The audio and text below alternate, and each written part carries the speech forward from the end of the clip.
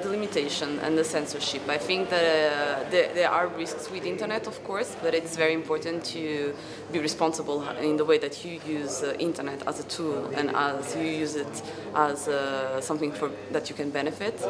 But sometimes a lot of online and offline risks are used to be a little bit more instrumentalized, to control maybe a little bit more what is said.